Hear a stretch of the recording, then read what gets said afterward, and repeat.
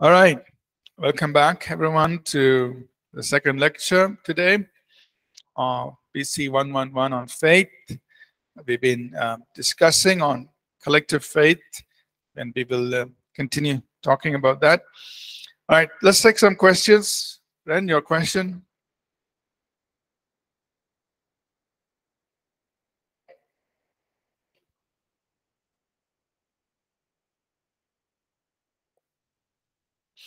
If we pray collectively, will we see quicker results, quicker answers to prayer?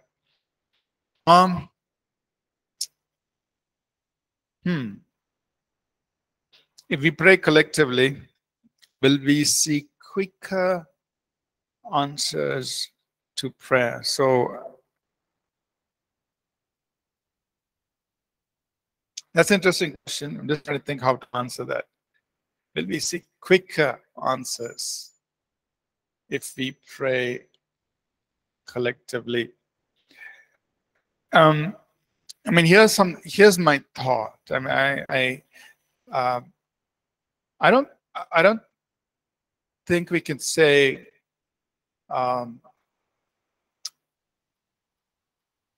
we will always see. Okay, let's put it like this: that when there is collective faith, right? When we are two or more of us are praying together for a matter, there is greater strength, a greater power in that when two or more of us are agreeing together on that same matter. Okay. So from that perspective, yes, we are going to be able to do more, because the Bible does teach us two are better than one. And we read that scripture, Ecclesiastes 4:9. So obviously, two are better than one, or when there are more people in unity or in unison praying for something, it's making greater power available, or at least from our place of agreement, it's much better. We are in a better position.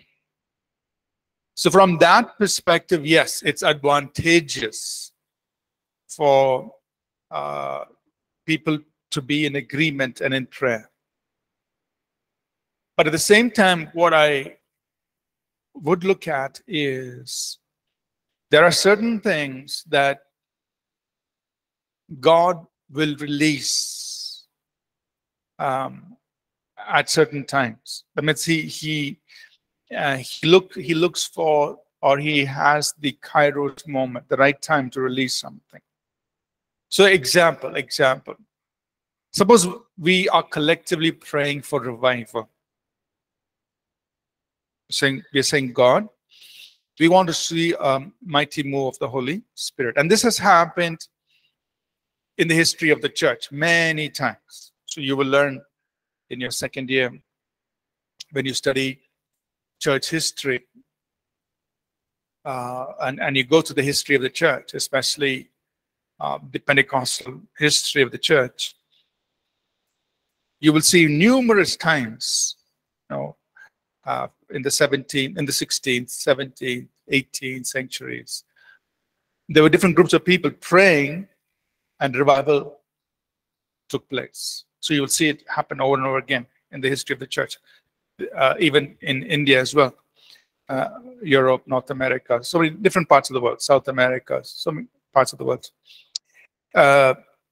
So if we are praying if there's a group of people praying for revival, so the more people coming together praying is important. But then there's also something where, but you can't fix the time. Okay, you all pray for 5 days and then revival will happen. Or you pray for 5 months and then revival. What we will see as we look at the history of revivals and the history of the church is there is no set formula. But God, so the people are praying, the people are in agreement praying, and then God sees, the right time to release the move or the outpouring of the Holy Spirit. So, for example, the revival in the Hebrides Islands, I think there were 2 or 3 elderly blind ladies So it wasn't even a big group of people. There's 3 of them, I think, 2 or 3 of them. One was blind, one was, I think, with arthritis. And so, I mean, the elderly people had, said, oh, what can happen? But when these people started praying, that eventually gave birth to a revival, a mighty move of the Holy Spirit. The 100-year prayer movement that took place among the Moravians, which was a small group of people living in Germany, and they continued praying for 100 years non-stop. It began with a small group of people who decided to, take turns and pray for 24 hours. And I think the initial group was only about 20-some people, and then they started praying. So again, it's a small group. So, but then it gave birth to something very powerful that today we look back and say, in the history of the church, that was, a turning point that gave birth to what later on came to be known as, the first missionary movement. They impacted many, many lives. They sent more missionaries in 100 years than the church had sent missionary before that in a long time. So we cannot say more people will always expedite things, make things faster. We can't say that. We know it is better, it's good, it's more advantageous, but will it make things faster? I cannot say yes always, right? What I would say is it is better, but it's not that it will always make things happen faster, because there are other things that God looks at, which is the coming together of situations, coming together of people, for which when God will release the answer, especially in the context of revival or seeing those kinds of things happen. So my answer to your question is not always, but it will make a difference. But we can't say always more people, answer will be faster, so you can't do that, especially when you look at this to the church. There's no chapter and verse on it, but I'm just looking at church history to answer your question. Okay. Any other questions? Another question, Brent, go ahead. It's fine. You can ask 100 questions, no problem.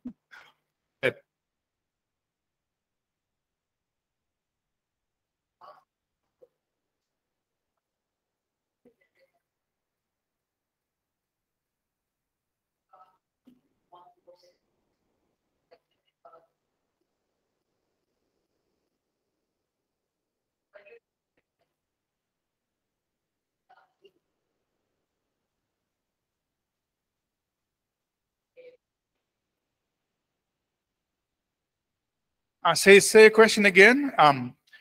Does it take one person to release the move of the Spirit, or what's your question? Oh, okay. Oh, okay. So we have a question here where the question is, will the unbelief of one person affect the faith or the move of the Spirit when there are other people in faith? Yeah? Okay. So we'll come to that. It's in the lecture notes. We'll come to it. And we will look at biblical examples, and I will give a response to that. Okay? So it's coming up in the next. Good question. Sean. So we read that in Acts 5:15, where Peter's shadow fell on the sick, they were healed.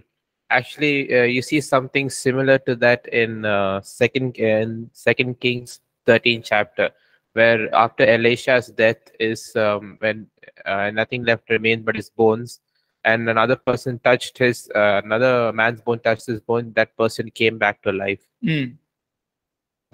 Yeah. So you'll learn about that in your Holy Spirit course, about the anointing, how the anointing operates, flows. Yeah, so we'll see many examples. Go ahead. Oh. Okay, let me pick up a question here from Shaya. If we are praying for somebody, but the person does not have faith or is an unbeliever, will our prayers be answered? So Chaya's question is, if we are praying for somebody who does not have faith, will our prayers be answered? Okay, so Chaya, I will.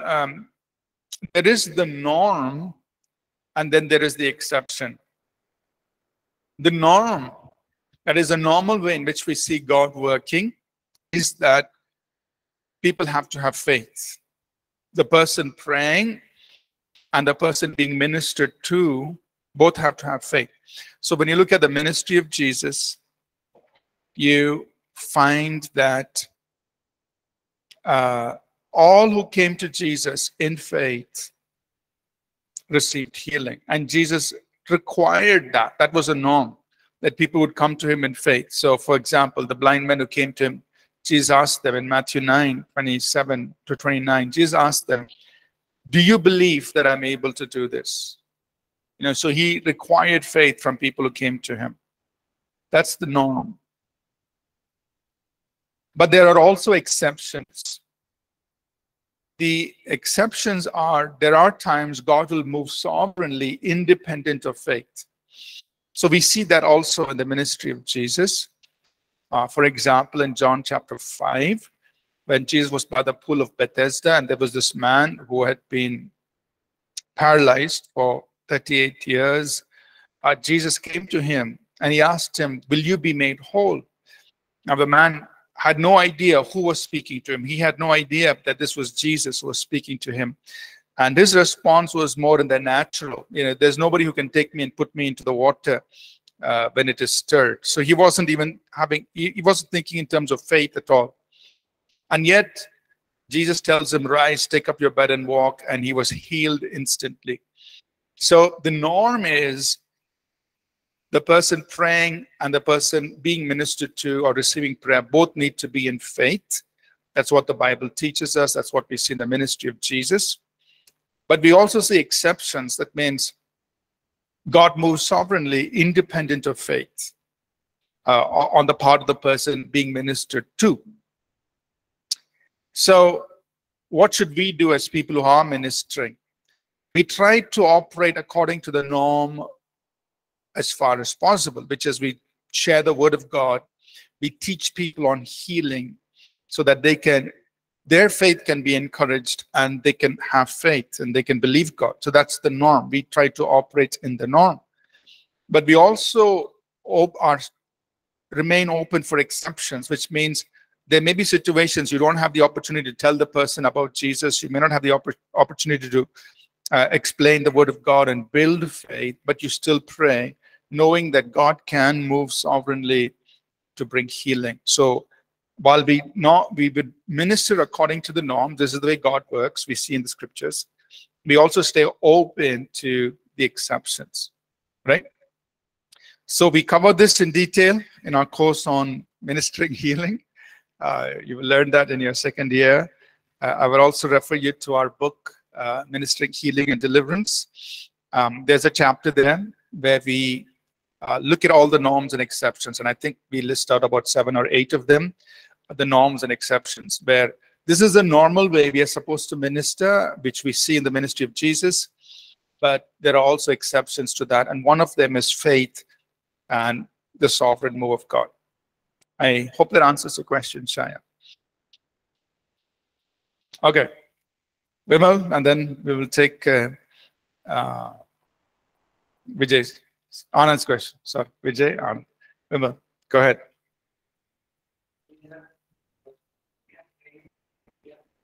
Yes. Yes.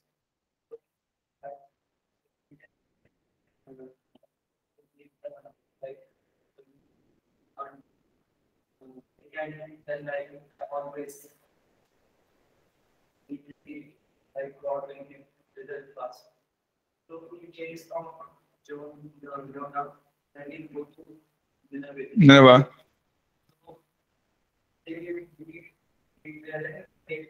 all together pray, and there's God will there answers. That means he didn't judge them. Yeah. So, I mean, what I was trying to say is we don't see that there are timings to when God wants to do something, right? In the case of Jonah, God said, go and preach to them because he was ready to judge them. But it was conditional. If you repent, I will not judge. So Jonah's message was, and you find many examples of it, there is a warning. That means if you don't repent, you will experience judgment, which means if you do repent, you won't have judgment. So they repented, so judgment didn't come. Right? But it's not the same as the question where if we pray collectively, is the answer going to be faster? So the situations are different.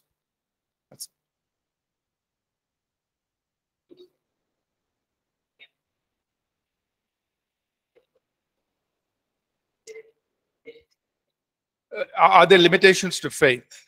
Yeah. So there are boundaries within which our faith will have to work. Yeah.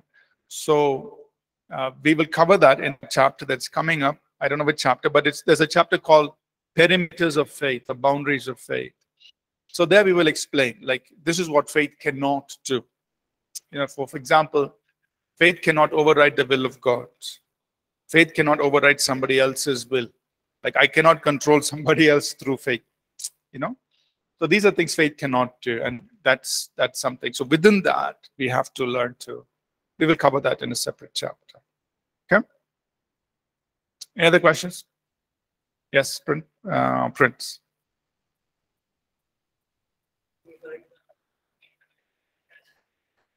Peter's shadow, yes.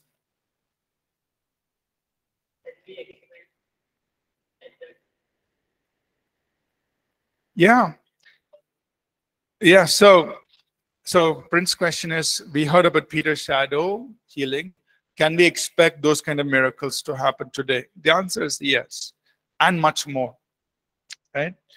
Because with the way God works, and you read about this in Haggai chapter 2, I think it's verse 7 or verse 8, God says, the glory of the latter house will be greater than that of the former. That means in the expression of God's glory, the glory of the latter is always greater than the former. So the early church is the former, the beginning. The church of the latter days in our time, towards the end, is going to express greater glory than the early church. So we can expect greater manifestations of the Holy Spirit, you know, so we should expect that.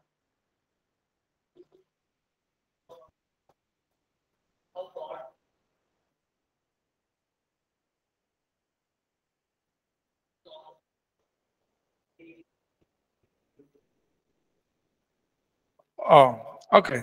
So the question is, do these manifestations happen only for people who are called specifically? Or the answer is, God can use anybody. You know, he can use little children. He can use anyone for these mighty manifestations to take place. Yeah, can use them.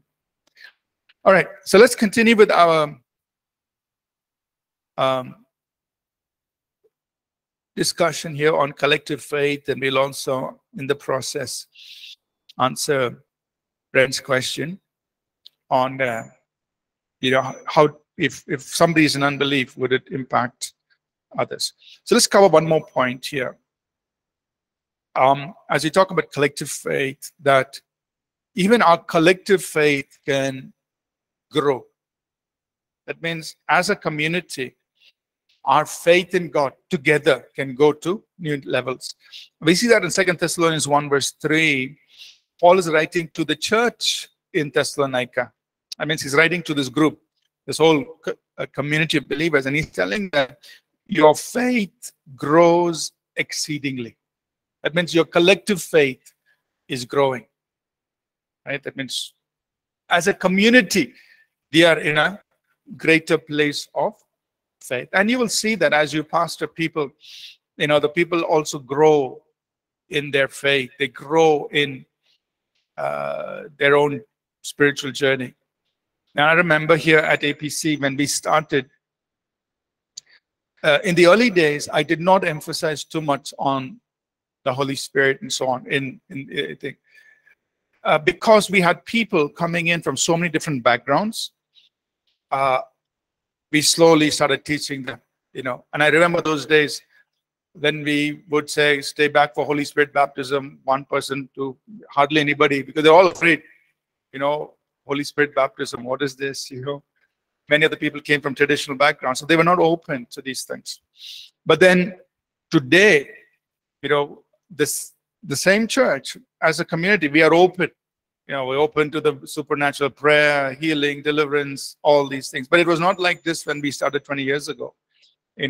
People were not so open, not so open to the gifts of the Spirit, not so open. They didn't understand. They had no knowledge. But then it was a journey.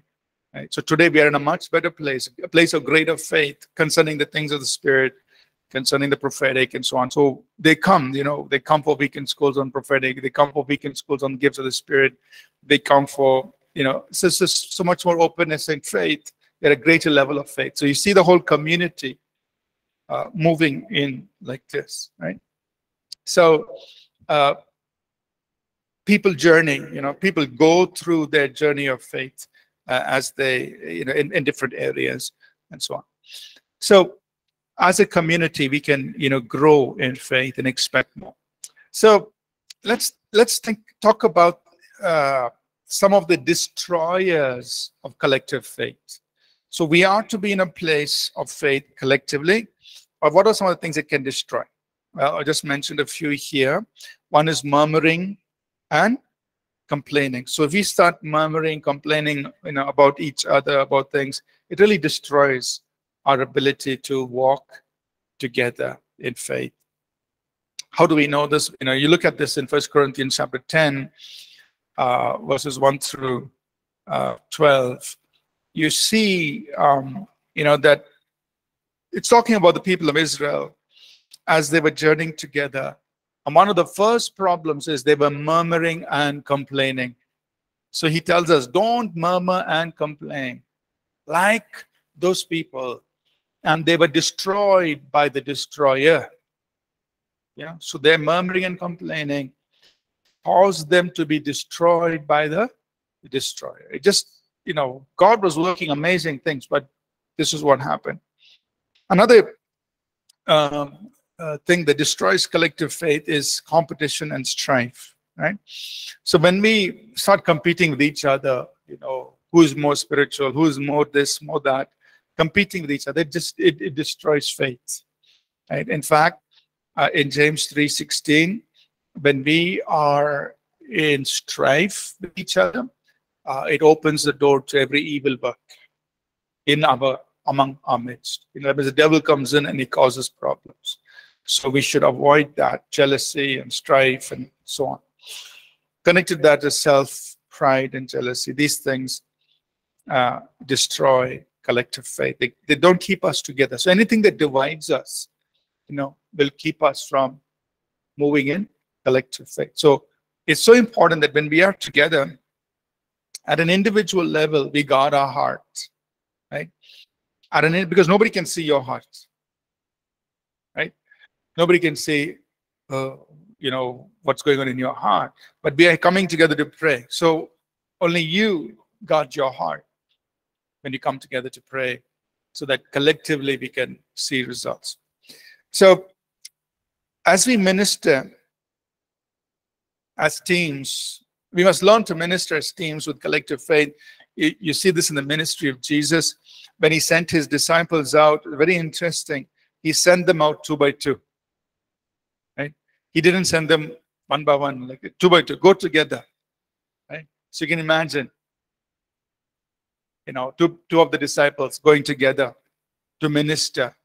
And they had to be in agreement. They can't say, suppose James is laying his hands on somebody, John says, hey, James, why are you laying your hand on him? You know, if they start fighting with each other, gone. They're not going to be able to minister to anybody, right? So they have to be in agreement. James and John, or whoever, going together. They had to be in agreement as they minister to people. So Jesus sent them out 2 by 2, and they went out and they ministered. So we also must learn, to minister together. You know, how if 2 of you are standing and praying for somebody, you learn to flow together. Not flow against each other, but flow together and minister together. That's something we need to learn, and we need to be trained in, and we kind of do that kind of training when we prepare for ministry, prepare for our mission trips. So when ministering as a team, and even here, when you are, as students, when you go out to minister, learn to flow together. Respect each other. Okay, God is moving through that person. Let that person finish, then I will step in after that person finishes. We are a team. We are together. We are not competing with each other. So you flow together so that God can work through us when we walk in unity. Right? Now, we come to this next question, which Ren asked just a few minutes back.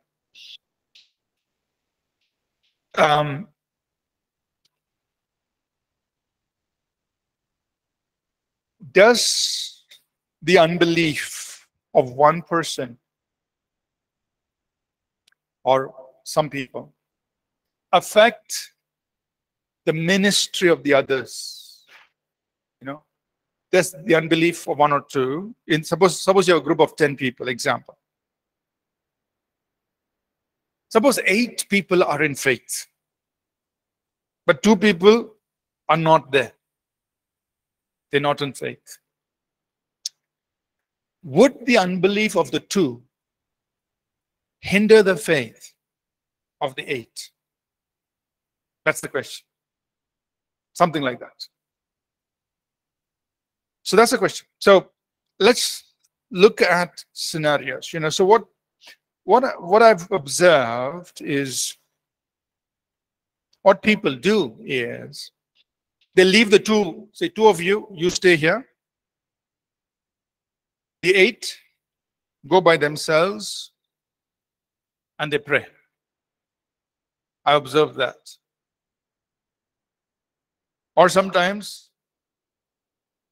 it's the other way. The 2 people will say to the 8 of you are in unbelief. 2 of us are in faith. So we will go and pray. You all stay here. I've observed that happen. The question is something like that correct? So let's look in the New Testament. Right? What do we see in the New Testament? When you look at Jesus and his 12 disciples in the boat, I'm just giving different examples. Jesus and the 12 disciples. 12 disciples were in fear. 12 disciples were saying, we are going to sink. Jesus was the only one who was in faith. And he rebuked the winds and the waves, and they calmed. So question, did the unbelief of 12 stop the faith of 1? Didn't. Another scenario. There was this lunatic boy who was lunatic, remember? Jesus went to the Mount of Transfiguration with 3 of his disciples, Peter, James, and John. 9 of them were left behind. So this father brought his son. 9 disciples could not deliver. Then Jesus came. And Jesus rebuked them. Oh, faithless and evil generation. So it's like, what? And later on, when the disciples asked him, why could we not cast him out? He said, because of your unbelief. So they were in unbelief, whatever the cause was. So At least 9 of them were in unbelief. Let's say only Jesus was in faith. I don't know about Peter, James, and John. Whether they were in faith or not, we don't know. Let us not count them. 9 in unbelief, Jesus in faith. Did 9 unbelievers prevent Jesus from delivering? No. The boy was still delivered. So faith worked. Even though 9 people were in unbelief. Yes, eh? And even when Jesus was ministering, other examples, when he was going to feed the multitude, 5 loaves, 2 fish. When he said, you give them something to eat, first time. One is asking, which bakery can give so much bread? Another is asking, where can we get so much money? Even if the bakery can supply, how will you pay the bill? This is the way they were thinking, the disciples. See, they were not thinking in faith. They were thinking, oh, which bakery, how much money? They were thinking like that. But did it prevent the miracle from happening? No. He said, you get what you have, 5 loaves, 2 fish, miracle happens. Peter, he walked on the water to go to Jesus. There was a boat with 12 disciples. Only 1 disciple had faith. 11 were saying, hey, we will stay here. You go. 11 didn't come out. Only Peter got out. And Peter walked on the... Yes, later on he got scared because he saw the waves. But Jesus held him up. But the point is, before he got scared, he was in faith. He walked on the water. So the unbelief of 11 did not prevent 1 from walking in faith and experiencing the miracle. Now, one of the common instances that people quote is about Jairus' daughter. You know the story, Mark chapter 5, Matthew 8. Jesus is with the crowd. Jairus comes and says, my daughter is sick at home, come. You lay your hand on her, she'll be well. So Jesus is going to Jairus' house. There's a crowd with him. And in the crowd, this woman with the issue of blood comes and touches him. And what happens? Jesus takes only 3 disciples. Peter, James, and John. He takes only 3 of them. And he goes to Jairus' house. So now people use that example and say, look, Jesus didn't take all the 12. He only took 3. So that means only 3 of them were in faith, so he took them. Others were not in faith. Well, the Bible doesn't say that. So when you look at the ministry of Jesus, you find that there were times he took the 3 of these disciples because they were closest to him. Not because they were all in faith all the time, but they were closest to him. So he took Peter, James, and John. So in this particular case, the Bible doesn't say this, but the common sense conclusion should be he left the 9 to minister to the crowd. Because there was a crowd of people there. So 9 of you, you stay here, you minister to the crowd. I'll take 3 of them and go to Jairus' house. The Bible doesn't give us a reason why he took only 3 of them and didn't take all the 12. It doesn't give a reason. But we have to come to a common sense conclusion. And you look at the full ministry of Jesus. There were times he took only 3 of them. He took only 3 of them to the Mount of Transfiguration because they were closest to him. In the Garden of Gethsemane, all the disciples were there, but he took 3 of them aside and said, you pray with me. Right? So even in this case, there was a crowd of people. So it is likely that he left the 9 to minister to the crowd, said, Peter, James, don't come, we'll go to Jairus' house. He went there. And also, maybe there's a crowd there, so you don't want such a big 12 disciples coming into the house. All these practical things, right? So to use that as a conclusion, saying Jesus himself took only 3 because they were in faith, the 9 were in unbelief, they were not in faith. No, you can't. That's not the right conclusion. That is not the right conclusion. Because they were with Jesus all the time, right? So my answer to the question is, when we are ministering, we cannot say that the unbelief of other people is preventing our faith from ministry, right? That you go ahead and minister in faith, and don't say, okay, you're not in faith, that's why the miracle didn't happen. Don't say that. It's wrong to say that. So, because you don't find Jesus ever turning around and telling his people that. So you minister in faith, you expect the results. And yes, there may be some people who are not believing, or they are not there in that place to believe yet. But their unbelief will not prevent the miracle from happening. Okay. That's my conclusion from looking at all these examples. Go ahead, Anand.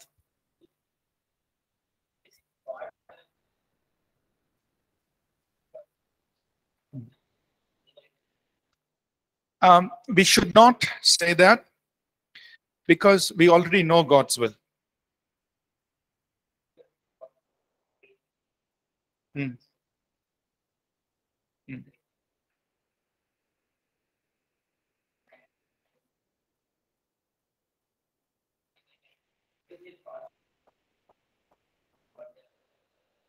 See, for example, if we are praying for healing, healing is God's will. Why? Because God said, I am Jehovah Rapha. So God is not Jehovah Rapha part-time, and other time he is not Jehovah Rapha. No, he is Jehovah Rapha all the time. He is Jehovah Rapha to every human person. Otherwise, he would be a partial God. Right? He'd say, for you, I'm Jehovah Rapha. For you, I'm not Jehovah Rapha. For you, it's my will to heal. For you, it's not my will to heal.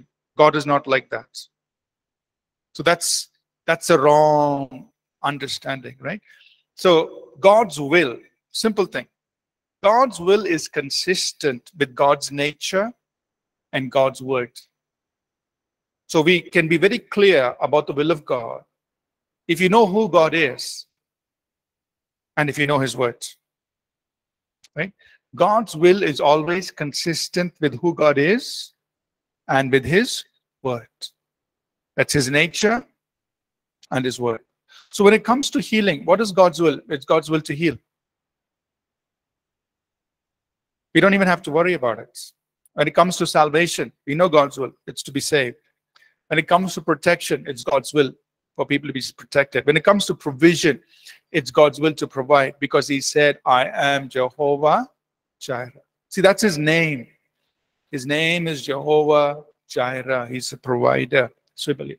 Now, in certain cases, suppose you're thinking of whom to marry. You have 4 proposals. Then only one, you can only marry one. You can't marry all 4, right? That is not God's will. You have to choose one.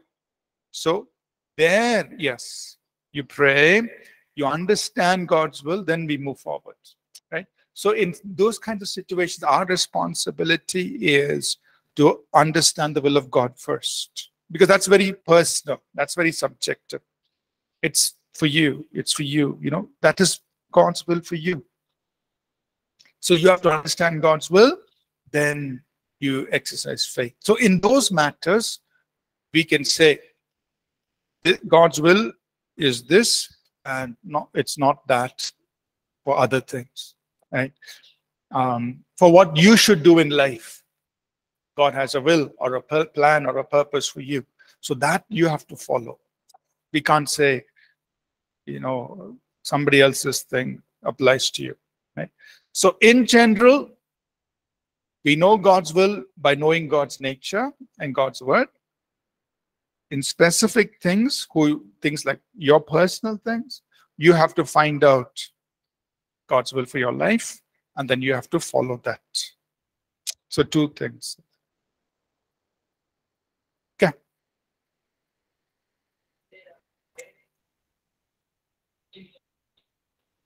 Is there a Kairos time for healing? Sorry? Provision.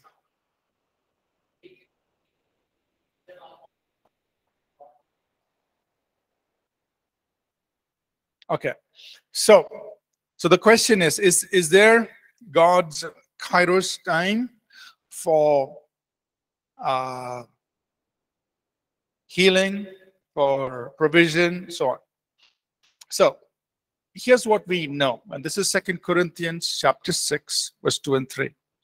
It says, now is the appointed time. Now is the day of salvation. Okay. So when it comes to salvation, God's time is now. Okay. So that word salvation is an all-inclusive word. It includes forgiveness of sins, healing. It includes deliverance. It's salvation. So God's time for salvation is now. Now is the appointed time. Now is the time for salvation. So when it comes to salvation, we should pray for now. God, now. Right? Healing, now. Deliverance, now. But when it comes to other things, other matters, yeah, you find out God's timing. In the sense, example, for your future ministry, or or even money to do something, whatever, God will orchestrate it. God will bring it together at the right time. Right? So salvation is now. Salvation, everything that is part of salvation is now. Other things you seek God for the right time. Okay, let me see. Good questions. Let me see any questions from the online class.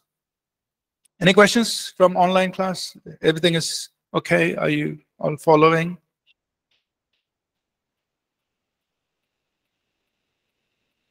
Okay, so let's go to, I think, the last section here on collective faith. And we will close with this very quickly. So what happens, or what should we do when there is failure in collective faith? Sean, what's your question? So can we say that if there's like two people out of 10 who are not win the prayer, or not who cause problems in the collective faith, or who are not with the group of people to whom you're having a collective prayer with, like as you said before, like if there are two people who are not in that faith, and out of the so out of 10 10 people, yeah. 2 people are not in faith. Okay. And if those two people affect the faith of the others, so does that mean that it's not these guys' fault, it's their fault? Because even though there are two people who are not in faith, the others can remain in faith. And I mean, So what we concluded, Sean, by looking at the ministry of Jesus, is that as a team, when you're ministering, right? So we're not talking about people who are receiving. We're talking about the team that's ministering. If there are people in the team who are not in faith, it will not hinder the people who are ministering in faith. So that's the conclusion we came to by looking at the ministry of Jesus, because we find numerous examples where some of the disciples were not in faith, but yet it didn't prevent the miracle from happening. So the conclusion we came to is if there are people on the team who are not in faith, it should not prevent the ones who are in faith from seeing results. We should still minister and see results. So it won't prevent. Your question? Yeah. So, like you said, so if it by chance, if it like affects the other people because of these two not being in faith, it affects the other people who are in faith. It does it mean that these people are not in the right faith, they don't have a strong faith because they're easily affected by these two who are not in faith?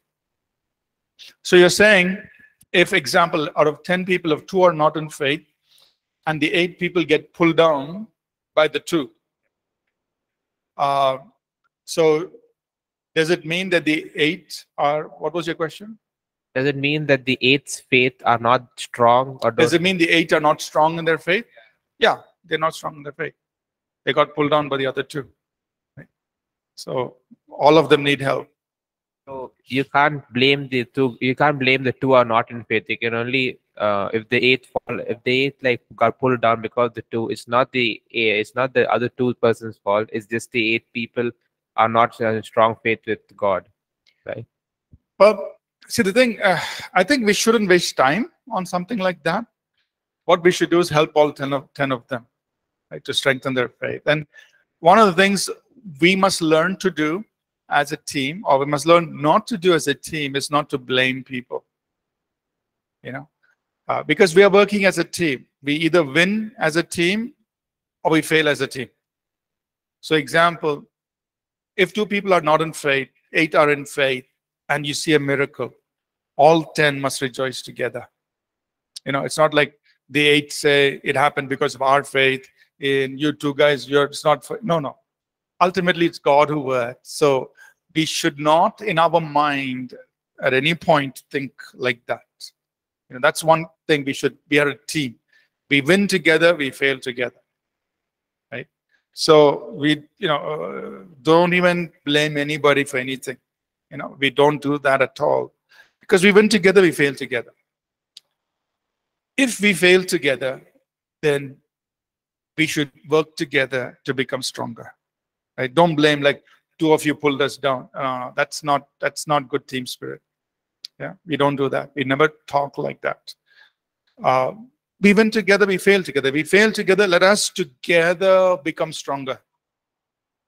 Let us together grow in faith, So, yeah, we should have that kind of a mindset. We are together. Okay, a lot of questions. We have, we're already over time. Okay, what we're going to do is this. You can hold your questions for next week. Write it down. Okay? We will come back to this section on overcoming failure in collective faith. So we'll talk more about this. We will begin next week with your questions. Don't forget your questions. Okay, so Ren has to ask question. Rimal has to ask question. Who else has questions? Okay, so at least 2 questions. Don't forget your question. Please ask your question next class. And then we will finish this chapter. Same thing with those of us online. Please feel free to ask your questions, and we will complete this section on collective faith and learn how to be in this together. I'm just going to quickly pray. We just have less than a minute, and we will close this class. Father, we thank you for things we could discuss and learn and understand. Increase our understanding. Help us to grow in faith. And collectively, Lord, be a blessing in our world. In Jesus' name. Amen. Okay. Thank you, everyone. Thanks for being on the class. And we'll continue this next week, answer more questions. Thank you. God bless. Bye now.